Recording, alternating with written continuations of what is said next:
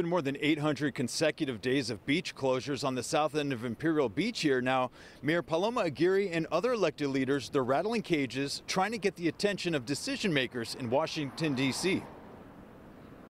Not seeing people being able to enjoy the water is probably the most troubling, and then the health effects as well. These yellow sewage signs might as well be cemented into place here at the IB Pier. They've already become pretty much permanent. You can even tell the difference in the water, you know? The color is all green, and then you go out a little further and it breaks. Justin Roebuck was born and raised here, and he's disappointed his son Dakota can't experience it the same he did. I've been able to come out here when I was a kid, and we had really good time going in the water, and now I can't even take my next generation in the water because we just have this crazy pollution going on. A new report by SDSU researchers finds that toxic chemicals and microbes from untreated sewage that were once thought to remain isolated in the water can also linger in soils and be airborne. Once that stuff gets in the wind, especially the breeze that's blowing right now, yeah, I can see it definitely affecting people that are immunocompromised. My oldest son has asthma, so yeah, it's a big concern. According to Imperial Beach Mayor Paloma Aguirre, the storm on January 22nd brought 14.5 billion gallons of toxic sewage across the border. I'm the one that gets the emails, right, from people who are immunocompromised or their kids.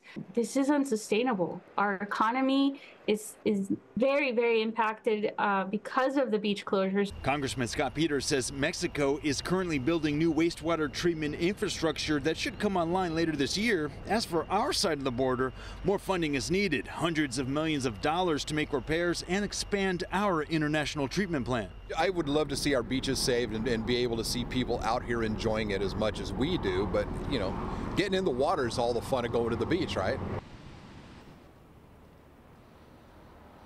The South Bay International Wastewater Treatment Plant is supposed to be able to process 25 million gallons of sewage per day, but according to Congressman Peters, that capacity is much reduced right now due to lack of proper maintenance over the years and equipment failures. Marcella Carlo, back to you. Ryan, more than 800 days. It is just a long-standing problem. How much money exactly are they asking for from Congress, and then how would it be spent to really fix this problem once and for all?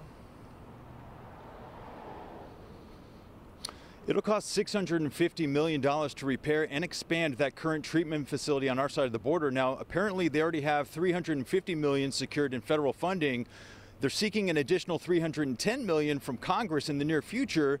And aside from repairing that facility, they're also looking to double its capacity to be able to handle 50 million gallons of sewage per day.